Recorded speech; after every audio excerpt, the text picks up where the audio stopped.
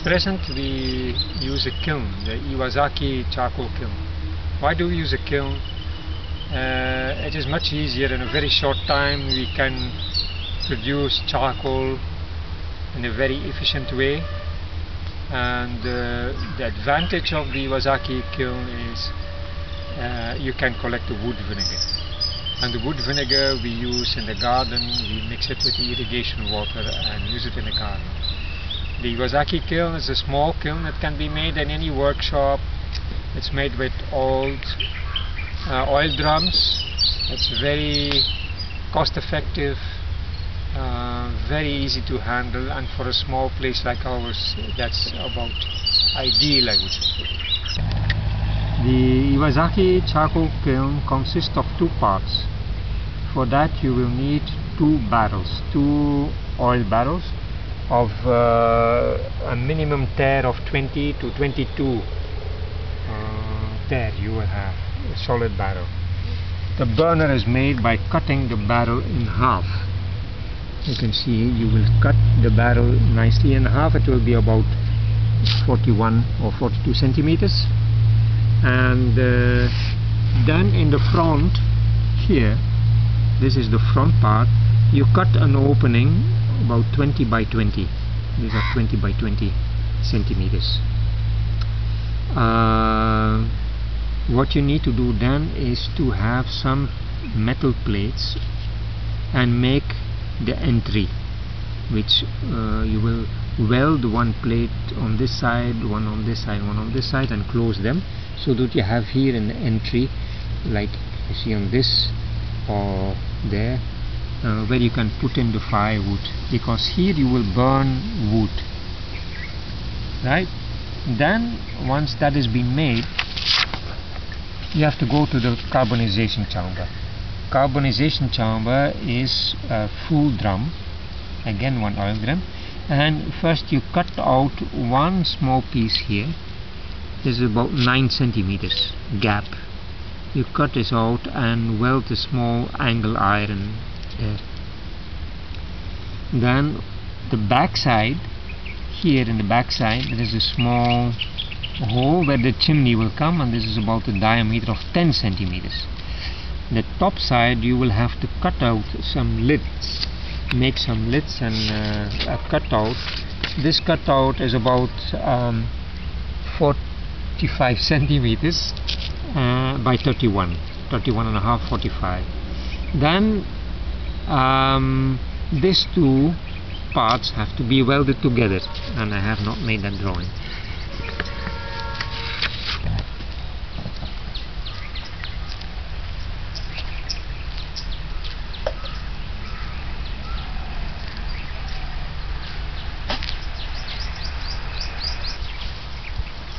So the kiln has been packed very tightly, in this case with bamboo.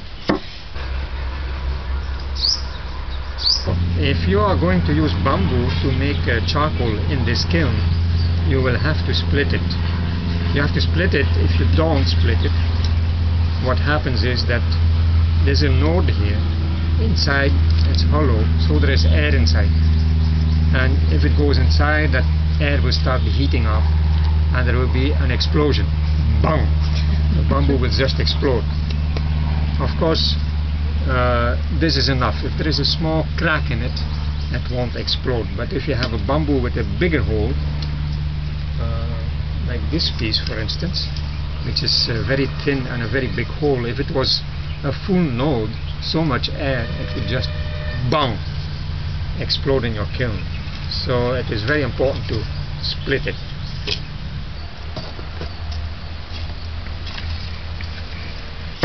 And it is now, there's an opening still for the air to pass, and there's no time to put the lid. The lid has to be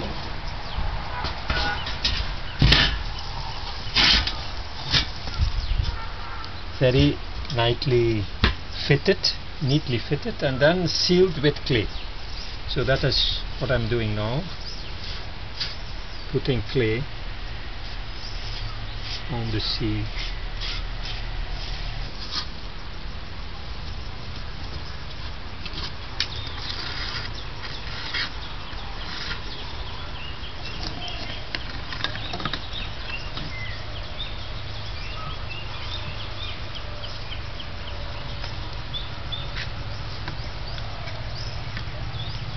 So now the kiln is properly sealed. Yes, I'm convinced. Properly sealed. Check over here. I didn't. And we let the clay dry for a very short time, not fully dry, and then we'll put the vermiculite. The vermiculite as an insulator will cover everything. So after 1 hour you can put the insulation material.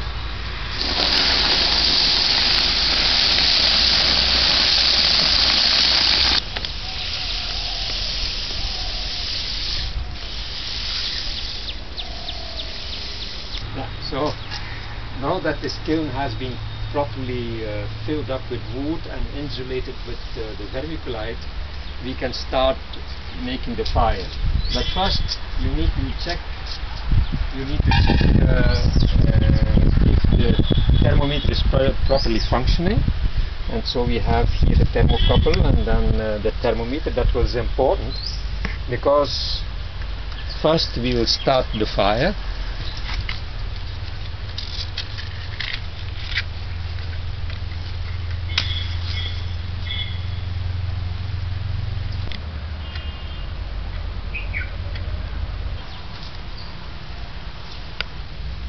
How can it be?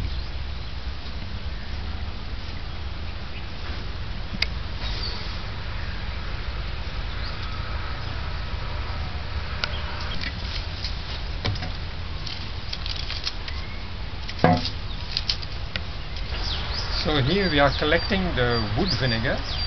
What is wood vinegar? Wood vinegar is nothing else than the sap, the cell sap, which is present in the matter that we have at present inside the kiln, which is bamboo. Although this bamboo is apparently totally dry, inside the cells of the bamboo there will still be an amount of moisture. And with the high temperature that is now happening inside the kiln, this moisture in the cells will be pushed out and it comes into the smoke, is distilled in the distillation pipe, and here drips out as wood vinegar. So the wood vinegar is nothing else than the cell sap.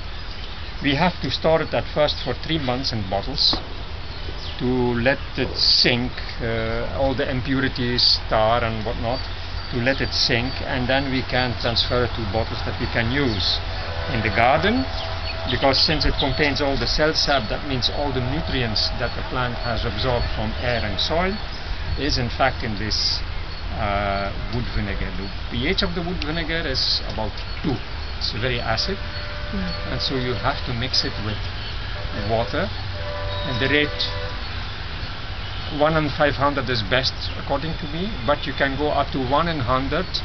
It is a foliar feedant, and at the same time it is also phytosanitation. It protects, it's a kind of a protective agent for the leaves of plants. But mainly it is used as a soil amendment or a foliar feedant, wood vinegar.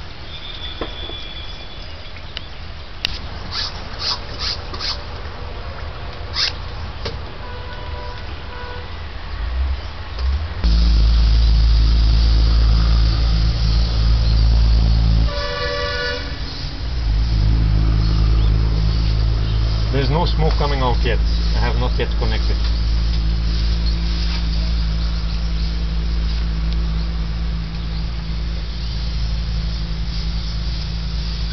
And why are you spraying? Because normally this pipe has to be 10 meters long to cool down the smoke. The smoke has to be cooled down. And this pipe is a little short, so if we spray cold water on this cloth, then the pipe will get cooler, and the smoke will condense.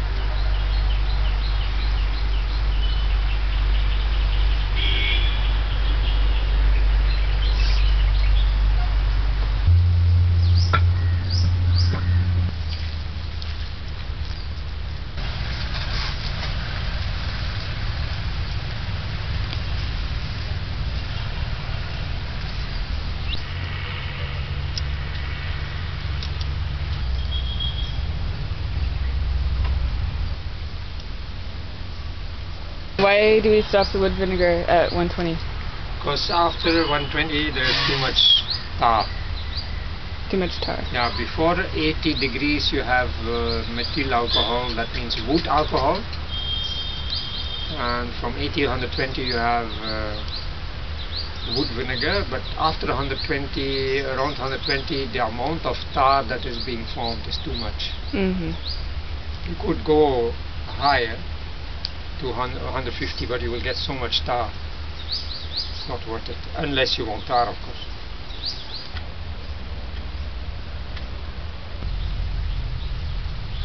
$120.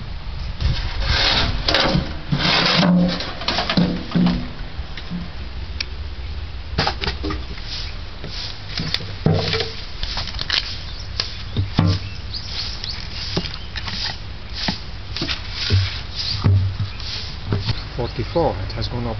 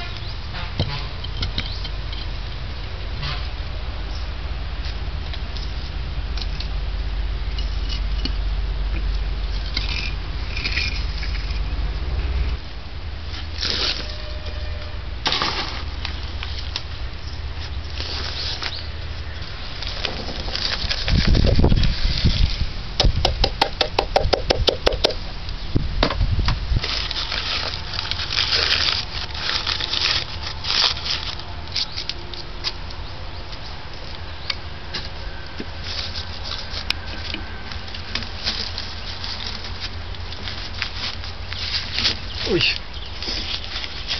Ja.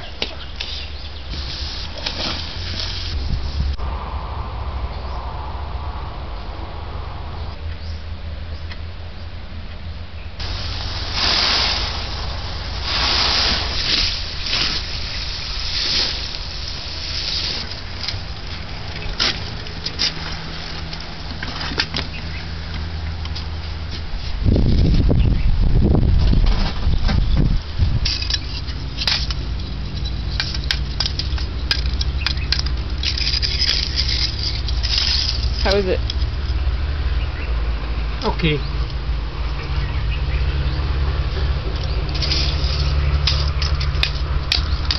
It should have a slight metallic sound, but it has a woody sound. So that's okay. It's good.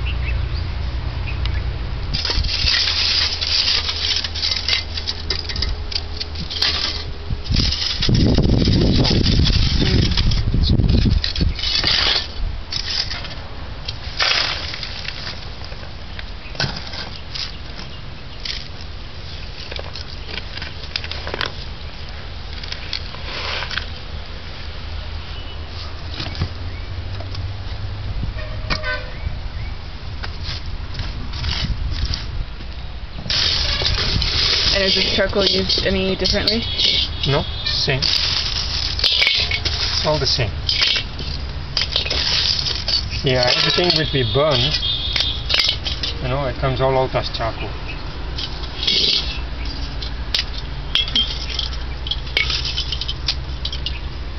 Yeah, it's very good.